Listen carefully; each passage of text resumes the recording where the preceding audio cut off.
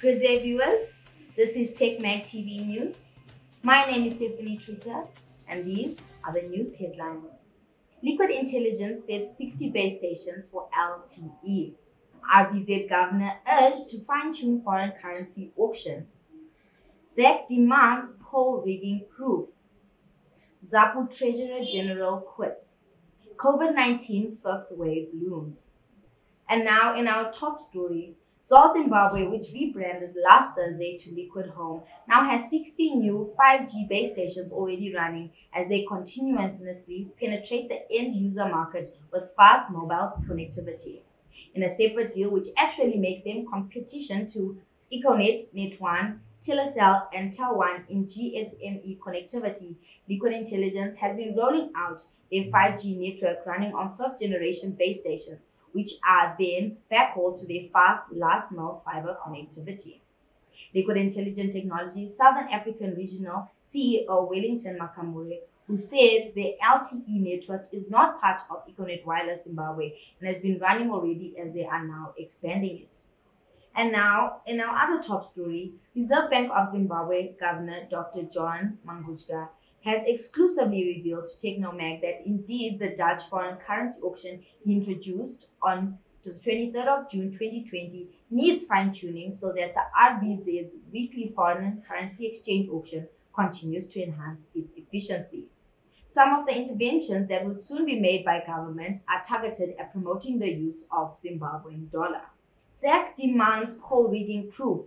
The Zimbabwe Electoral Commission has demanded proof of how it rigs elections, describing as bar talk allegations that it manipulates the results in favor of the ruling ZANU-PF party. Addressing political parties attending a youth caucus peace-building meeting hosted by 4H Zimbabwe Foundation in Harare yesterday, ZAC spokesperson Jasper Mangwana stated that if people want to say that ZAC has rigged elections or that something has been done incorrectly, then it will need substantial evidence. He added, if anyone has an issue with the electoral process, then the people should go back and sort it out in Parliament because ZAC does not make laws. The electoral body has been at the receiving end of salvers over how it has been presiding over the country's elections, as well as producing a flawed voters' roll, vote rigging, and militarization of its secretariat, among other accusations. Mangwana also said ZAC did not control the pre-electoral campaign environment. Mangwana blames political party youths for causing voter apathy. Meanwhile, ZANU-PF youths caused chaos at the event as they tried to stop opposition Citizens Coalition for Change youths from making contributions during the meeting. 4H Zimbabwe Foundation Director John Muchenge urged youths affiliated to different political parties to promote peace and tolerance in the country. During the March 26 by-election campaign period, a CCC supporter, Boneni Mube, was killed in Kwekwe while attending a rally. There was also violence during the weekend by-elections in Chitungwiza, which resulted in several people being injured.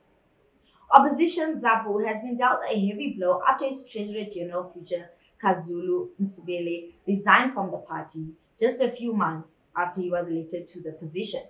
Nsibele was elected the party's Treasurer General at the party's election congress held in Bulawayo last October. Sibangilizwe Nkomo, the son of the late Vice President Joshua Nkomo, was elected the party's president at the Congress.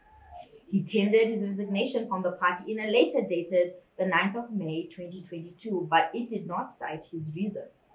ZAPU spokesperson Kusilengwa Lovu confirmed Masipele's resignation.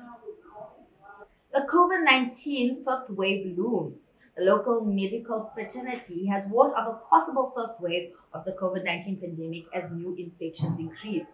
Yesterday, the Health and Child Welfare Ministry said it recorded 83 new COVID-19 cases, with 46 of them reported in Matabeleland South at a school in Mangwe district. As of May the 7th, there were 25 hospitalized cases, and 13 of those cases were vaccinated individuals, while 12 were unvaccinated. Medical and Dental Private Practitioners of Zimbabwe's Association, President Johannes Marisa, said the rise in COVID-19 cases in the country heralded the start of a fifth wave, which has already struck neighboring South Africa. He urged citizens to adhere to all COVID-19 restrictions, including masking up. Primary and Secondary Education Ministry spokesperson Taungana Ndoro said teachers and pupils should not be worried about the increasing cases of COVID-19. Ndoro said that most learners aged 12 and upwards were vaccinated against the COVID-19 pandemic. Last week, the World Health Organization reported that Zimbabwe was among a number of African countries at risk of a COVID-19 fifth wave owing to underfunding. Neighboring South Africa declared a fifth wave early this month after a sustained rise in infections over the past 14 days, seemingly driven by the BA.4 and BA.5 Omicron subvariants. The variants were first detected in Botswana and South Africa, with the Rainbow Nation having so far recorded the most coronavirus cases and deaths on the entire African continent. And now, in our regional news, 11 Ghanaians are missing as Chinese fishing vessel sinks in Elmina. At least 11 people are missing after a trawler sank off the coast of Ghana on Friday, Ghanaian authorities have said on Monday. The MV Comforter 2, a Ghanaian vessel operated by a Chinese company, sank during a storm about 180 kilometers off Takoradi, Ghana's second largest port. The official said some of the survivors who suffered minor injuries were traumatized. According to the account reported by Mr. Bannerman, they were fishing in a storm when the disaster occurred. The crew was carrying a net that had caught a lot of fish, and at the time it was raining heavily. As they tried to take the fish on the boat turned over, causing the disaster, the Ghanaian Daily Times reported, citing a police source. In Ghana, foreign vessels must register under a local flag and access the country's waters with local licenses. A 2018 survey by the Environmental Justice Foundation, a British environmental and human rights NGO, found 90% of the fishing vessels operating in Ghana are linked to Chinese companies. And now in our international news, in Sri Lanka, protesters have torched leaders' homes in the night of unrest. Angry mobs in Sri Lanka have burned down several homes belonging to rural Rajapakshans and MPs after they were attacked by government supporters. The violence kept a day of unrest that saw PM Mahinda Rajapaksa quit amid mass protests at his government's handling of economic crisis. It failed to calm protesters who attempted to storm his official residence where he still was inside. 7 people have died and more than 119 have been injured since Monday.